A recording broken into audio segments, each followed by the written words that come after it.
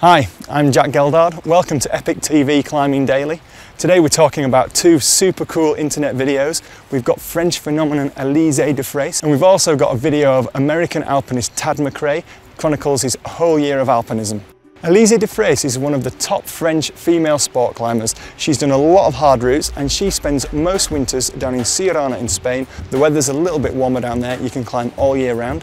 This video from Prana documents her last winter there. She's on some seriously hard routes, 8C+, 9A, 8C, loads of hard stuff. But the best thing we thought about the video was that although Alizeé climbs with such an elegant style, she's clearly a fantastic climber. You can really tell that she's trying 100% on these routes. If you check out the footage of her in the Campuri Pugi sector, the holds on the route are absolutely tiny. She's bearing down. We thought it was a fantastically shot video, really motivating.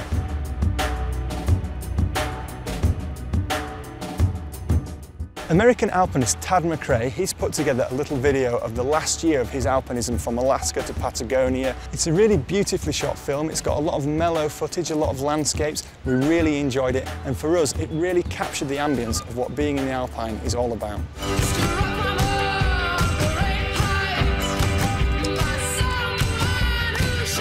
That's it for today, but check back tomorrow for more news on EpicTV Climbing Daily, and as ever you can get in touch with us on Facebook and on Twitter to let us know what stories you want to see on the show. That's it, I'm going climbing now.